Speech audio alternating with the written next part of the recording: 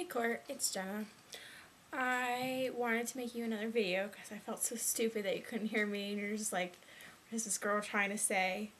I really liked your video as always. I'm sure you get sick of hearing that, but I just wanted to make a video because I feel the same way. Like, even if it's not on YouTube, I feel like I can't talk about what I'm going through because um, maybe that sounds stupid, but people kind of look up to you, look up to me, like, because I'm supposed to be like, I'm like 6 years into this, I'm supposed to be better, I'm supposed to be on that, at least on the right path. I mean, 6 years later, and I'm still struggling, that's stupid.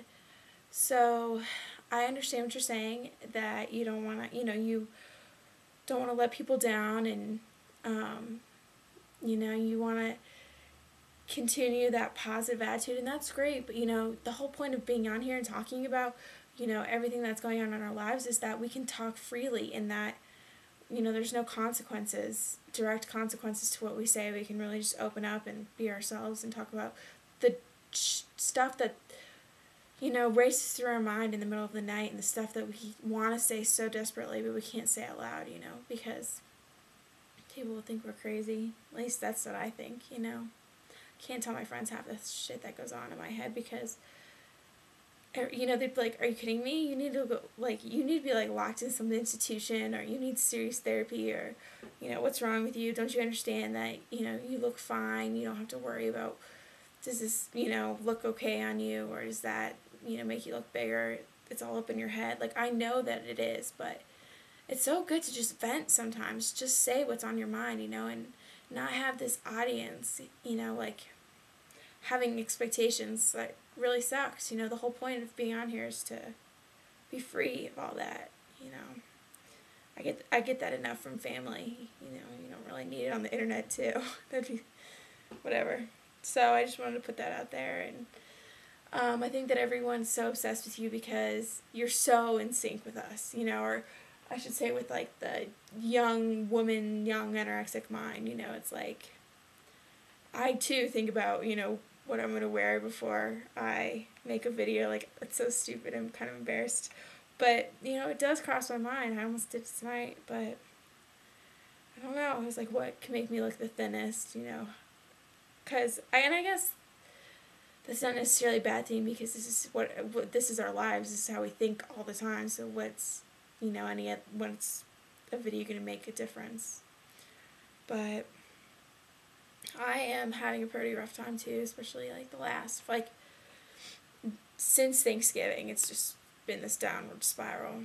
My relationship with my therapist is pretty non-existent. I go in and I don't really want to talk. I don't want to be there. I just talk about superficial stuff, and she asks about my weight, or she asks about I don't know, calories or nutrition or anything like that, and I just shut down. Because she said before winter break, she's like, if you lose any more weight, I'm gonna have to call your parents, and you're gonna be a danger to yourself, and this and that. And then ever since she said those things, I just shut down. The reason why she said that is because I happened to mention, it wasn't even oh, let me get your attention. It was I happened to mention that after I throw up, I either black out, or I get lightheaded, or something like that happens, or my heart races really, palpitations, stuff like that. I want to talk about that stuff. That stuff scares me, and I want to talk about it freely, but I don't want her to be running after my parents. That's not going to help me. That's just going to that's going to enable me in a sense, because they're going to come rescue me. Oh, Jen needs to go back into the hospital, or Jen needs to go into another treatment center. Whatever it is, it's I need to do what I need to do on my own. If, I need to make that decision on my own. I'm 21 years old. It's enough already. I'm not 16. You don't need to, throw me in some hospital and, make everything better, knight in shining armor kind of deal. So it's I don't want to talk to her anymore. And I feel I can't talk to my friends, and I feel this is my only outlet. And I only talk on here once every 5 or 6 weeks or something like that. And it's not I don't know. It's not we're that close. I mean, all of us in this internet connection. I don't mean you and I. But it's good. I'm glad that I have this. This is the only place where I feel I can be myself. And I'm not willing to go to some like eating disorder group treatment therapy kind of session. I don't want to do that right now. I've done that. It doesn't help. If anything, the girls just band together and become more competitive, within themselves, and it's an even worse environment because then it's like this competition exists. Anyways, I'm rambling, but